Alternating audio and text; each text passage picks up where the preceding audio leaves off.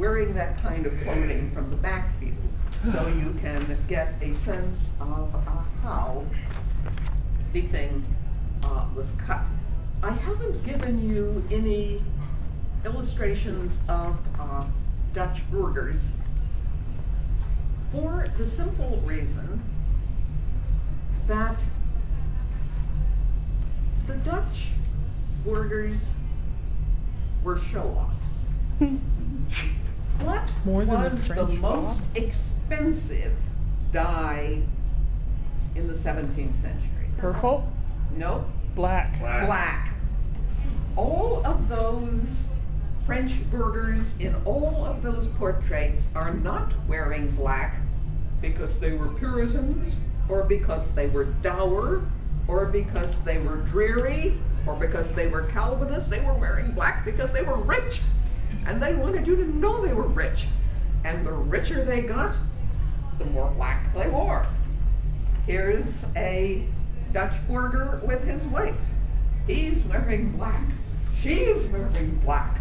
We can afford lots and lots of black dyed fabric in our house. With the bleached white. And yes, we have bleached our collars white. We are black and white. We are rich. We are rich. We are filthy, filthy rich. That's what all those portraits of Dutchmen and Dutch women in black and white are saying. Not, we are Calvinists, but no, she's not a Calvinist. She has a red petticoat. Calvinists wore red petticoats. In the painting? Yes, they did. I have here, as we go up, a number of Gold my filigree on the front other favorite portraits. Two more gentlemen wearing suits, and finally moving into the nobility. This is Anthony van Dyck's portraits of Lord John and Lord Bernard Stuart, which show you what a nobleman could wear when he was posing for his portrait. And the acute sentence here is what he wore when he was posing for his formal portrait. And I'm going to show you from a modern illustration what the difference is. How many of you have ever had to be a participant in somebody's formal wedding? Did you line up for a photograph? Were you wearing anything that bore any resemblance to what you wear on an ordinary day? No. Formal posed portraits were public relations. They were statements that people made about themselves on how they wanted themselves to be perceived. And still are. They still are. Formal posed portraits have a purpose. Bernhard of Saxe-Weimar, every formal portrait that he had of himself, he was wearing black cavalryman's armor. He wanted to be perceived by the public as a general, a military strategist. His brother Duke Ernst, almost every formal posed portrait he's in, he's wearing a scholar's gown with a little small white, not even the full collar, just the little small cravat. He wants to be seen as an educational reformer. So he's wearing the equivalent of an academic gown in his portraits. These people are posing themselves for public consumption because portraits, the original oil, was expensive. But if you get into etchings, woodcuts, these things were copied and distributed in the broadsheets and the newspapers by the hundreds and sometimes by the thousands.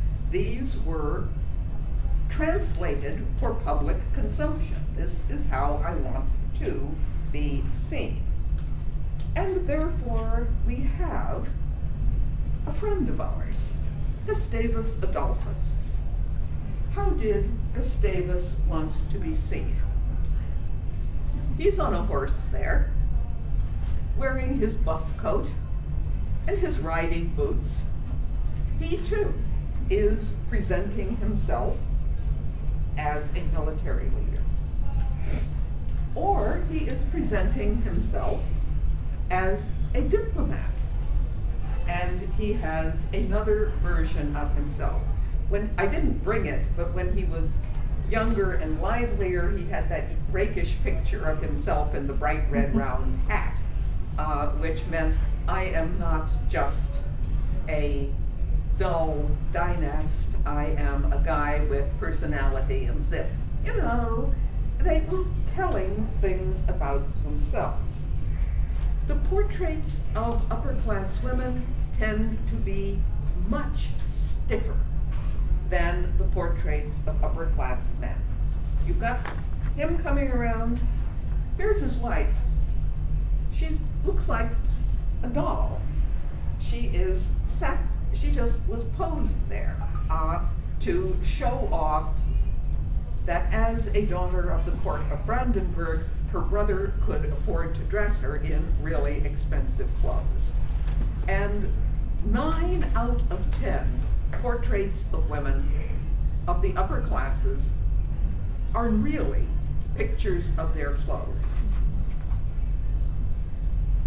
By which I mean that ordinarily the portrait painter painted the clothes on a mannequin, and when he got the clothes suitable and the sitter and the person paying for the commission, who frequently is not the sitter herself, approved of the clothes, then she came in, stuck her hands through the sleeves and her head over the collar, and he added her hands and face as an afterthought almost. Which is why she looks so.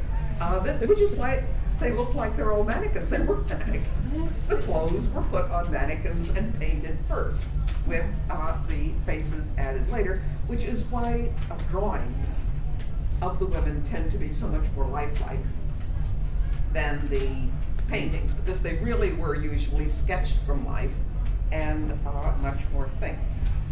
Usually at this point, when I'm doing clothing, I have Karen Bergstrahl here, and she does riding clothing, but she isn't here.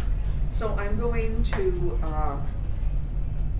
vary a little bit and just pass around a picture of a horseman, and I'm going to borrow Kevin and Karen, if they will be as long as you don't move back and forth. We'll be all right, I will stand very still.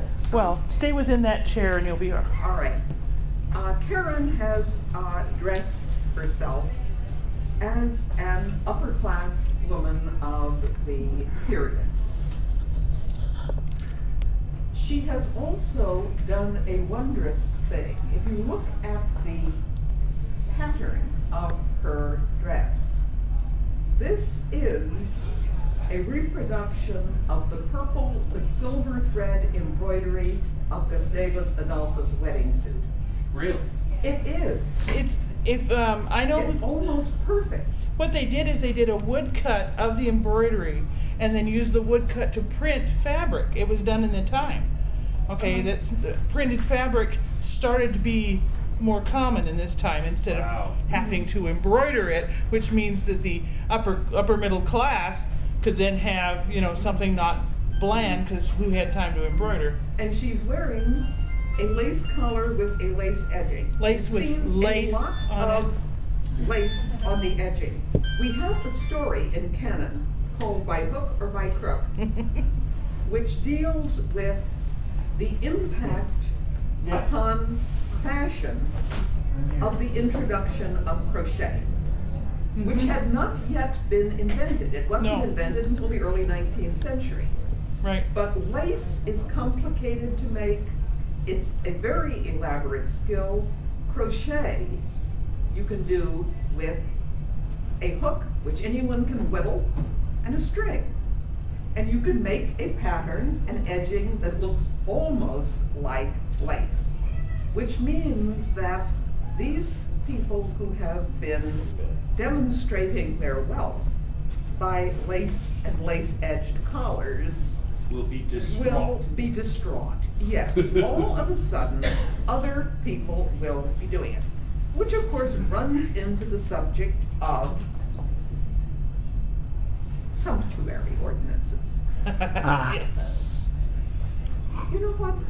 The neat thing about uptime techniques is going to be that they aren't comprised in the existing sumptuary ordinances. Crochet hadn't been invented That's yet. right. So there are no limits on the amount of crochet you can have. Similarly, with Karen's introduction of batik, Right. people who want elaborate patterns and colors can have them batiqued, and they don't, which means that, you know, it takes a long time to revise an ordinance. And for God's sakes, the stone's reintroduction of the tie-dye. You may want to tell them what sumptuary means, because I don't think all the It's simply I know what it means. Does everybody know? Limits on luxury in clothing. How much fur Certain you classes could wear, can only wear what- certain things. So They're very elaborate. There is also the Are you done? phenomenon, yes, you can Yes, sit down I'll sit down. again now, that not all places were up to date by any means. One of the places that was most out of date was the Bavarian capital of Munich, because the Dukes of Bavaria had stricter sumptuary ordinances than almost anyone else, and they enforced them with more zeal than anyone else, which meant that the Bavarians were always at least 50 years behind the times, and sometimes more. These are actual watercolor washes of people seen in the Schrannenplatz in central Munich in the 1630s. And as you will note, they look like people from the 1580s or even from the 1560s, because the things were limited. and so, was that also colors or patterns or Colors, patterns, what kind of fur you could use to line your shoes, how wide your ribbons could be. The Dukes of Bavaria really got into the concept of regulating the minutiae of life. Were you going to comment on Kevin as well at the same time? I am, but not quite yet. Shut up, Rick. who woke him up? However, if he wants to sit down, the lace, Behind you. the double But it's collar, been going. the flat collar. This is not the period of the ruff. Only the most old-fashioned men and women, elderly, were still wearing ruffs, and they weren't wearing the big ruffs of the They were 1580s. They were very basically small ruffled collars, and even then it was terribly old-fashioned. This is the era of the flat collar. It's the era before the cravat. If Also, men can grab